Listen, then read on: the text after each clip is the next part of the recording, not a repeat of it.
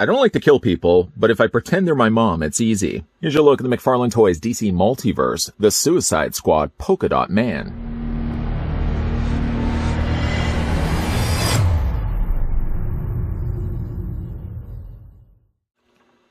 Dourly dispirited Polka-Dot Man wears his rainbow pistol dermis with all the shame of an acne-riddled teen going stag to the prom. But when he sprays his colorful dots, his sparkling dots can turn even the smoothest criminal into Swiss cheese.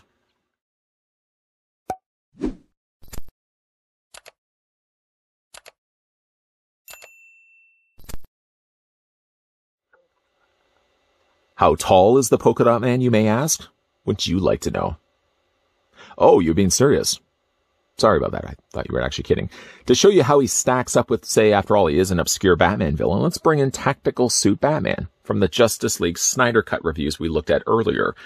He's roughly about the same height as Ben Affleck, though the points in Affleck's ears, not his ears, but the bat cowl, makes him just a little bit taller. We can also bring in Harley Quinn. That's a nice little pairing. And Harley Quinn is just a little bit shorter than Polka-Dot Man.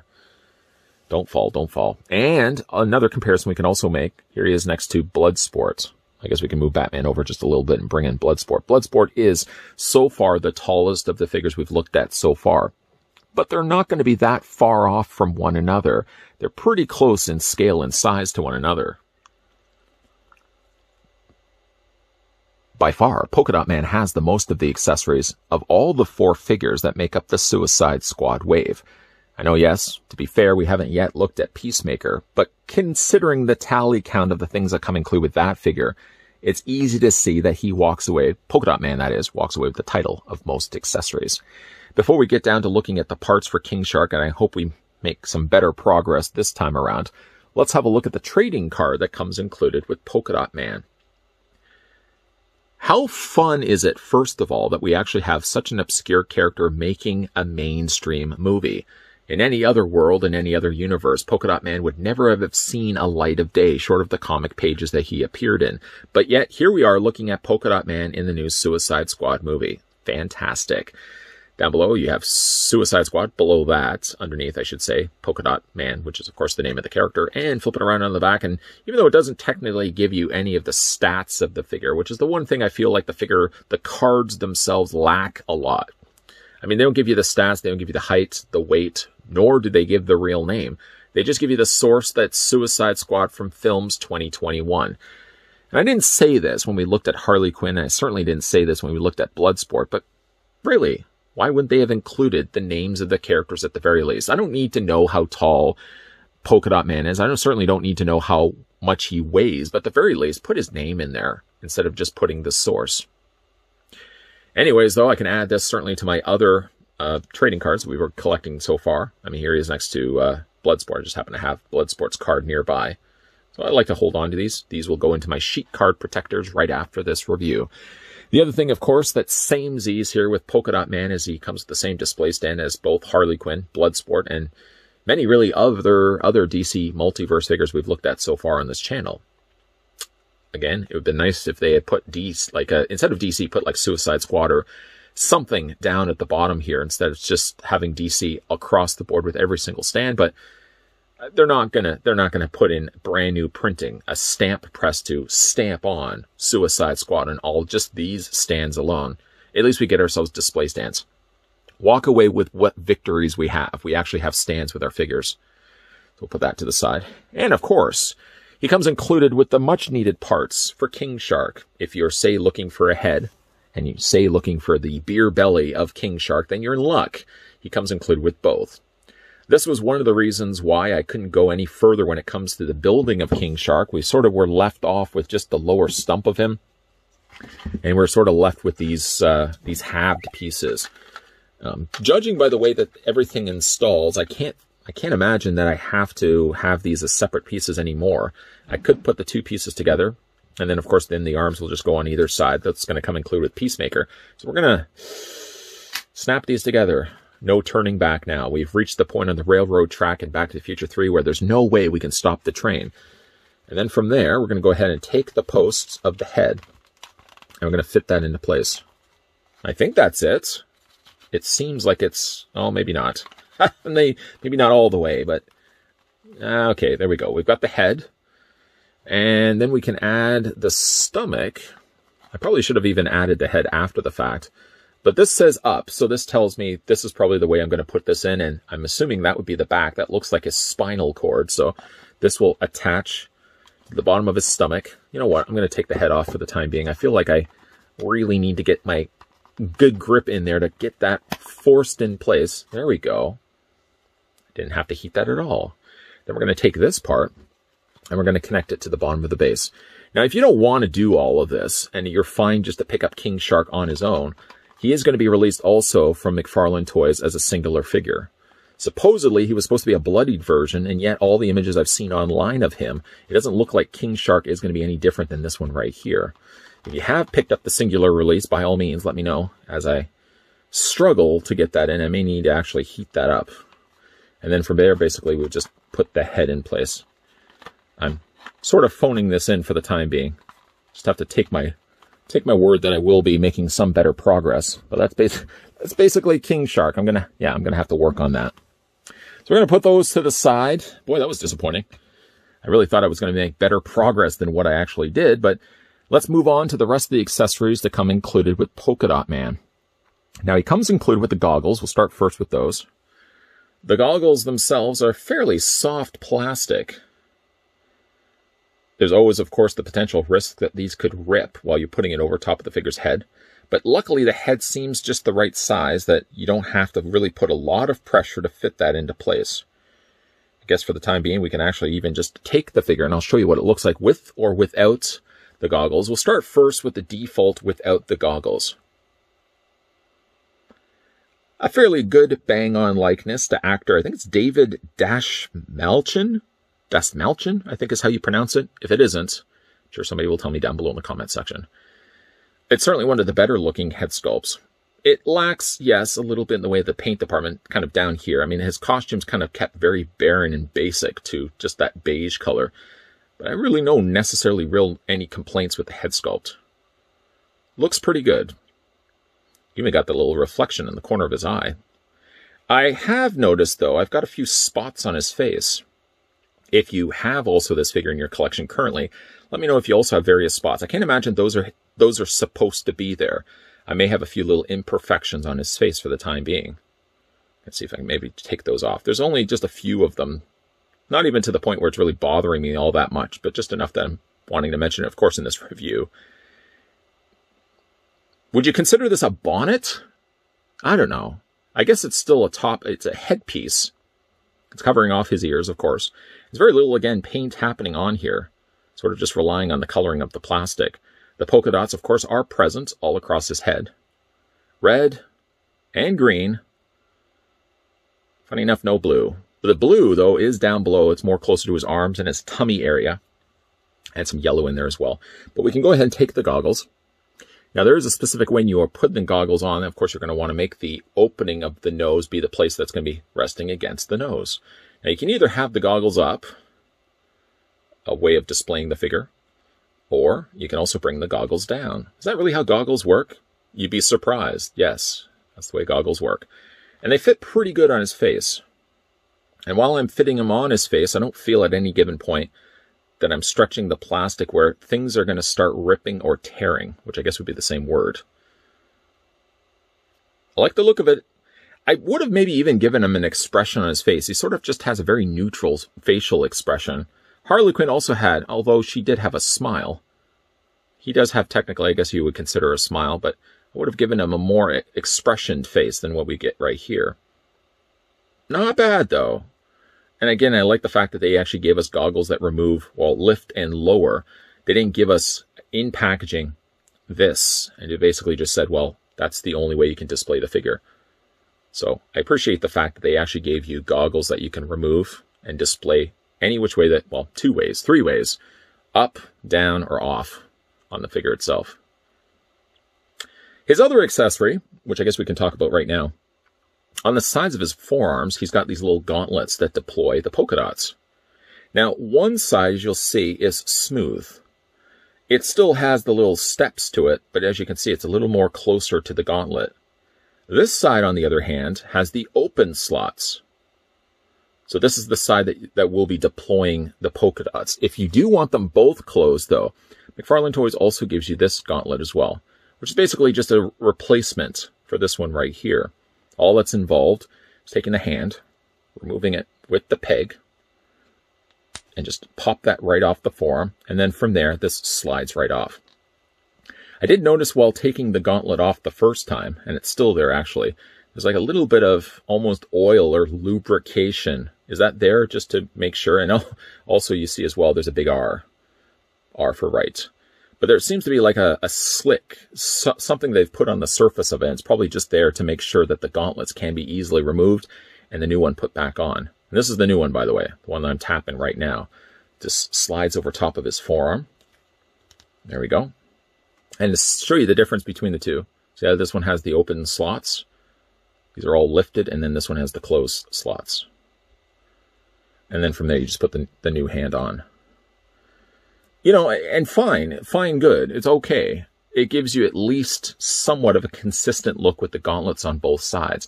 I mean, I would almost even debate the question, why would they even have given you an extra gauntlet? Sticklers for detail could easily then say, well, you know, this is the one that fires off the polka dots. And if you don't have the polka dots attached to his arm, then technically his arm should look like this. Fine. Okay, we'll go with that. We'll run with that. But let's just say, I mean, it just seems like an extra bit of plastic. It was unnecessary. If anything, just have both the arms sculpted with the open gauntlet like this. Anyways, we're going to go ahead, pop this hand back off. Wiggle, wiggle, wiggle, and just slide that off the forearm. And we'll replace it back with the way it was originally, because then we're also going to make use of the effect, the little polka dot effect that also comes with the figure. So you get this. And what it is basically the polka dots that he deploys.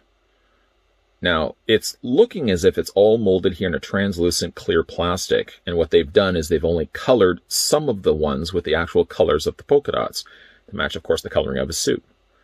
Funny enough, green makes no appearance on the polka dots, only red, the blue, and the yellow. I guess they're sticking to primary colors. And this can fit over top of his hand.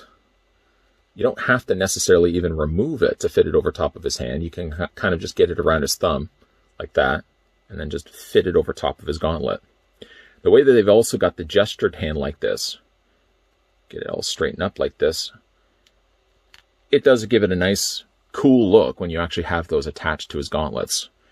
I might even just have his arms straight like this when I have it on display.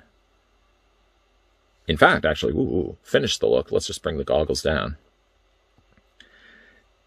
It looks really nice. The only thing, again, I would have said is I would have given him a little more of an expression onto his face, especially if you're going to be posing him like this. He seems so otherwise uninterested in what he's doing. I think an expression, at least on his mouth, other than just somewhat of a smile, a sort of an Orange Cassidy smile. I think they could have done a little bit more than just that. But those are the accessories that come included with Polka-Dot Man. I think for the time being, we'll take this off. And it's actually just, it's slotted on the bottom. You could also just pry it open and fit it over, but there is enough wiggle space to get it around the thumb and slide it to the top of his gauntlet like that. We'll just bring this back up. And then, of course, looking at the details of the rest of the figure's costume. It's a lot of this off-white gray color. It's almost very much like a grayish beige color. And of course, scattered throughout his costuming is the colors of the polka dots, which we've already covered off the colors before. The blue, the red, the yellow, and green here, which again, nowhere found on the actual effect it comes included with. But the figure has some nice sculpting to it. This may not be a case where I feel like the figure is warranting some additional wash to it. It certainly would have gone a long way to help improve the figure. But while looking at it, though, being that his costume is so neutral in the first place, I don't feel like it screams that it needs as much attention to it like, say, Bloodsport's costume did. And when we look at the belt, for example, he's got the silver there on the front of the belt. Otherwise, a cream-colored area. And actually, there's a similar cream color. It's actually more like a beige, I suppose, color that's underneath the gauntlets as well. Nice sculpting, though, overall on the costume. I don't think I would find any real complaints to the costume. What's interesting, though, is that, again, similar to Bloodsport, the top of his torso is a very soft plastic, But what they've actually done nicely is they've mimicked the same look of the suit. So while you move the torso back, for example, you can still see the continuation of the sculpt underneath it. Nice that they did that, because they could have easily just kept that the same. They could have kept it a very bland looking plastic. It could have not even sculpted in anything underneath it and just kept the same kind of gray color as the rest of the top of his torso. But they actually did sculpt something in there. That's nice, the fact that they did that. Now, I have one problem with the figure, and it stems more for the articulation when we look at him, but it's something I certainly want to talk about, and it's his feet. Remember when we had a look at Harley Quinn, if you remember? It wasn't that long ago. It was, what, like 3, 4 videos, maybe 5 videos ago, we looked at Harley Quinn. One of my big issues I had with Harley Quinn was she had noticeable pegs on her feet. In fact, let's just move everything out of the way. Let's bring in Harley Quinn so you can actually see what I was talking about. Remember how she had those really, really ugly looking pegs at the bottoms where ankles would be? They put that there obviously so you'd be able to adjust her feet. The problem with that, though, is it looked unruly. It looked unsightly. What they've done here on the opposite end of it, and I feel have gone too much the extreme the other way, is that they've finished off the boot, but they haven't given enough clearance at all. So as you see, maybe by the redness in my thumb, that I am applying pressure to the feet. They don't seem to sit flush, which causes some serious issues when it comes to Polka-Dot Man actually being able to stand upward. They should have really left enough of a space gap in here, or made this piece a larger piece that would have gone over top of the peg, that there would have still been a wiggle space available. Because like right now, I have real difficulty getting Polka-Dot Man to stand, and I don't think there's a way to actually go in there and fix it either. Anyways, let's have a look at the articulation now on Polka-Dot Man. When it comes to his head, while he still has a ball peg like the other two figures we've looked at so far, because he does have a higher collar, it gets pretty close for comfort up to his chin strap, and it causes a little more resistance when it comes to rotating the head back and forth. Not sure if you can actually hear it or not, but it actually feels like there's a little bit of resistance there, like there's plastic rubbing up against plastic. I don't think it's to the point where I feel like the paint's going to start wearing off on the bottom chin strap of his bonnet, but it's definitely noticeable when you rotate his head back and forth. It's just one of those unavoidable cases just by the way his costume is designed. Let's just fix his goggles here. The head moves up only by that much, and the head moves down only by that much, and also can rock back and forth. One thing that's rather interesting, though, about Polka-Dot Man is while the other two figures we've looked at so far, Harley Quinn and Bloodsport, both have cup socket joints in his shoulders, Polka-Dot Man doesn't actually have it. When you look at his arms, first of all, his arms can go beyond the point of a 90-degree angle bend.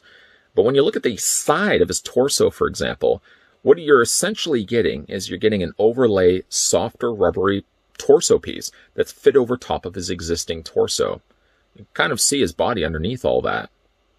It could be a case that they want to reuse maybe the body that's underneath for another figure, and they've just overlaid a sculpted piece specifically unique to Polka-Dot Man.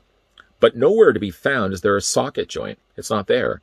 He only has just a regular hinge joint in his shoulders. Could be one of the earliest and only cases I've seen so far of a DC Multiverse. There's probably other ones out there, but there's very few of them that actually don't have the socket joint, and Polka-Dot Man seems to be one of them. The arms do hinge out, and again, you rotate those all the way around. He does have a swivel in his bicep that rotates all the way around. He does have a double hinge joint in his elbow, so you can have him relaxing if you want. And the hands rotate also all the way around. I didn't mention it already, but like this one hand looks like it should be holding something. It almost looks like he's ready to scratch somebody like a cat. I don't know why I didn't mention it earlier in this review, but it's just really strange. It's a very strange looking hand that he has to have like that. This other hand's fine. It looks like a gestured hand, but this looks like a cat scratching hand. Why is that the case? Anyways, upper torso is on a ball joint. You can rotate that all the way around. And again, very nice, seamless look, even though, yes, you can see the dividing line of where this torso piece is over top. But at least they continue the trend of sculpting the body underneath it.